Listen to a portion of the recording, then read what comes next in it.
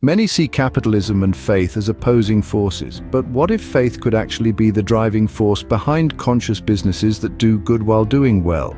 Faith-driven entrepreneurs are increasingly proving that that's possible. They're building businesses guided by strong values, ethical practices, and a commitment to serving their communities.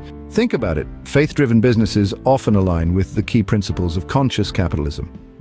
Higher purpose. Faith often inspires a mission beyond profit, aligning with conscious capitalism's core principle. Stakeholder focus. Many faith-based businesses prioritize treating employees, customers, and suppliers with fairness and respect, mirroring the stakeholder focus. Responsible practices. Religious values often translate to honest operations, fair wages, and environmental awareness, echoing conscious business principles.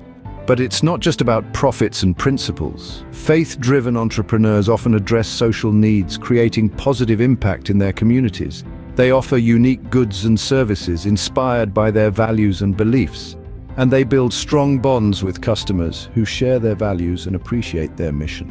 Challenges exist, of course. Balancing faith with the complex world of business, reaching wider audiences, and measuring impact all require careful navigation. But the potential is huge. Faith-driven entrepreneurship can inspire others to integrate their values into their businesses. It can demonstrate that profitability and purpose can go hand in hand, and it can contribute to a more ethical and compassionate business landscape. What do you think? Can faith and business be powerful partners for good? Do you own a conscious business? Share your thoughts in the comments section. Thanks for watching. Subscribe and follow for more like this.